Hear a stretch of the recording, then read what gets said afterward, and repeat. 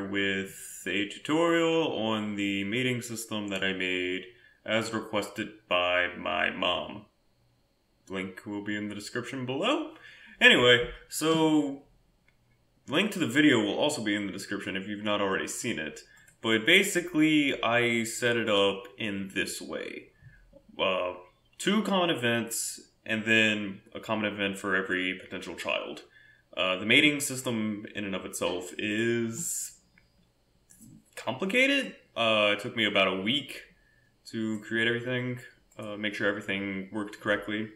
So basically, there's a test if there are more than one person in the party. So this is what this script is: game party.members.length greater than or equal to 2, or at least greater than. It has to at least be greater than 2 for this to actually work and make sense. And then I just added comments for my own personal benefit, but this actually will help others, I suppose. So we just control a variable for every stat twice. So parent 1 max HP, parent 2 max HP, and then so on. And then using these custom codes right here. Game party.members, and then this is mandatory because of the JavaScript coding language. This is going to be the actual member, and this can be edited with something in the middle. 0 is party member 1. Cat is entering my room. Oh, I just realized my mic is way turned away. I've been playing games on my computer, and they required a controller. So I had to unplug my mic to plug in my controller. Anyway, so this means person in front of party. And then parameter is parameter. 0 is HP, and then you go down the list. If you don't know what they are, they go down like this. 0, 1, 2, 3, 4, 5, 6, 7. Then you just do that twice for every parent. Then at the bottom here, this is to make sure that your child does not become overpowered. It's the average of the parent's level. Make it as fair as possible. Then you do that just instead of using a parameter, you use the level. And then you just take the average. So you do this by creating a variable called child's stat.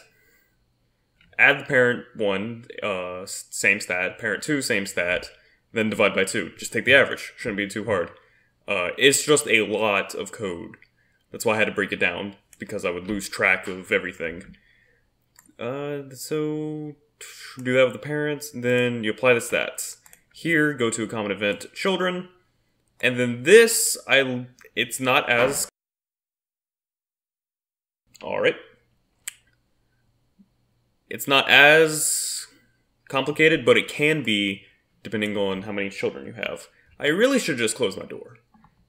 This cat, goddamn. So set parent, variable parent 1, just variable parent 1 is equal to actor ID of party member 1, and then parent 2.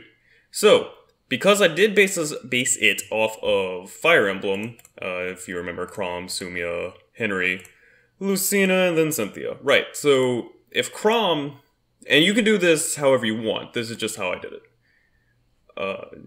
God damn it, whatever. If parent 1 ID is equal to, then you set the ID of whatever you want the main parent to be. So in this case, it's Chrom, whose ID is 1.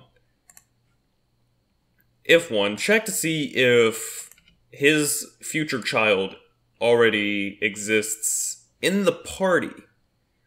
So if you were to have a way to just remove somebody from the party, then you can do this system all over again, and it'll be like breeding in Pokemon. Except you can't have more than one actor like you can in Pokemon. So that's why there is a test to see if this actor exists within the party. If not, then you can try again. That's what this is. And then if it does exist, then there's a message that reads, parent 1 has already fathered, child cannot mate again. If Lucina does not exist, for example, go to the Lucina common event. This is... it's so much better to separate this per child. That way you always know what you're doing.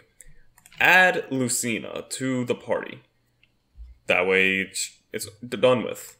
Then add the parent level that you took the average of. Then, this is important, by the way. You have to do this. Then, custom name. Sure, you can keep this in. If you remember in the previous video, I had a custom class as well. All you would have to do there is list show choices, and then there is put in the different classes that you want the child to pick from. So classes, just pick one of these four, and then all you have to do is set change class to that class. I can show you an example. Here we go. So show choices, hero, mage, because why not? And then when hero change class, gotta find it, change class of Lucina, always make sure you're changing the actor that you're working in. So it's Lucina, make sure like everything says Lucina. So Lucina has become a hero. Done. I no longer think that's actually beneficial because of reasons that I'll probably get into at later points. So the way this will work, like in Fire Emblem, the child will have the class of the parent. So Lucina is already a hero because Chrom's a hero. Cynthia is going to be a warrior because Sumia's a warrior. You don't have to do that. You can make it custom like I did in the previous video, but because I'm trying my best to replicate systems, I decided against it. So after that, what you need to do is create a class HP, just make class stats, the same way you did for the parents and for the child. Now you need to have a class HP. Now, this is important because you're going to subtract Lucina's parameters by these class parameters, effectively making her entire stats 0. Now, why is that important? Because that way you can add the average of the parent stats together, and that's with this. You add the child's max HP, which is as you made in the mating kit system, it is the average of the two parents. Now, why did you have to get the exact number and you can't just always make it subtract 999? Because it'll actually go into the negative. I found this out through testing. It will make it go into the negative, and adding the new stats, it won't do anything actually. It'll just keep it at 0. So you have to make sure that you set a variable to the new class stats and then subtract it by those new class sets. Class stats. There we go. Now, it'd be easy to just say, okay, subtract by, and then look over add class. Okay, subtract HP by 667. Right. But this is better. Just keep this for if you want to have custom classes. That way you don't have to look and input subtract class by this, subtract by this. It'll do it automatically in a way. It'll just make everything better. Now, you just do that and you're good. Now, the reason that the level increase and then decrease was important is because it'll actually subtract at the rate that they would grow at. There's a better way to explain it, and I think I can go into the classes to explain it. Okay, so here's the rate at which HP grows. Now, it is at a constant rate of some number. I can't actually tell you here, but I'm pretty sure, yeah. This is going to grow at a rate of 50 per level. Yeah. So what's actually going to happen is if you change the value of, alright, let's say it's actually level 2, and then you add the average of the parent stats. Let's say the parent stats actually became about 700. Right. So see how it's a little bit higher than the normal? Well, actually what's going to happen is whenever you subtract the level, it's going to go down to 650 at level, wait, what? 700. It'll actually go down to 600 at level 1. So it'll effectively make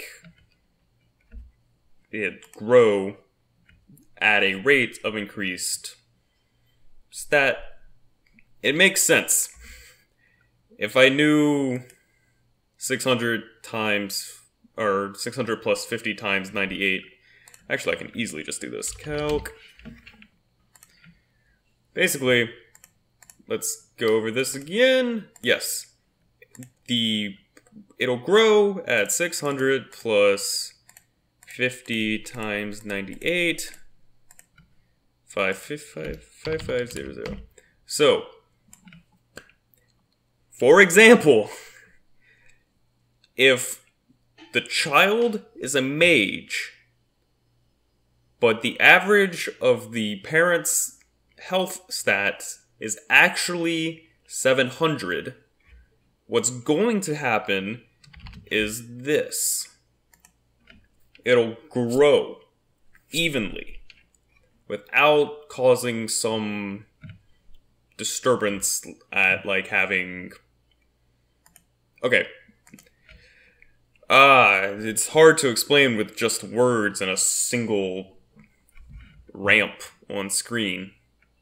Basically, it is to prevent this from happening. You take the average of... Say you take the average of 2 heroes, and you put it onto a mage. It prevents it from going to 800, whatever. It's prevented from having 8,100 at level 1. It's a preventative measure. That was way too much to... Anyway. And now you have the child. Now, what I suppose is also the thing of confusion is the test for parents and how the child's going to have the hair of the father. So remember whenever we said parent 2, that's what this is. If parent 2 is equal to, say, class or actor 1, that'll be Crom. So she'll have the blue hair. Remember, you have to make sure everything says Cynthia under the Cynthia tag. Otherwise, it'll mess up, and whenever you think you're creating Cynthia, you'll actually accidentally give Lucina something that should have been to Lucina, because you weren't making sure everything said Cynthia. Right. Now, you can do this for every potential parent you want to have. Now... Henry has white hair, so she'll have white hair. That's how you do it. And then after that, it'll all be the same thing underneath, as it was with the Lucina chart. Just, you have to have this conditional branch to test for parents. Parent hair. Now, there's no real test for gender, so what actually happens is you have to assign each parent pair, or at least an offspring that is associated with a parent. So Crom has Lucina, Sumia has Cynthia. Now what happens if 2 people can't have children, such as Henry and Lucina? We'll put that to the test. Let's create a Lucina right now. Let's name her Lucina, and now we're going to formation, Henry, and Lucina, and nothing happens. I should probably put a test to make sure they are compatible, before doing anything, but you get the picture, I hope, at this point. So, if you would like to see any more RPG Maker systems inspired by other games, please let me know, because I love doing that. I have an entire... it's a series in my head. I have an entire series dedicated to recreating Final Fantasy and Pokemon and melding them together in a fashion. So please, if you have any other ideas you would like to see me do, please just let me know. As I said, I'm Shane. Thanks for watching. Thanks, my mom. And I'm gonna end the video.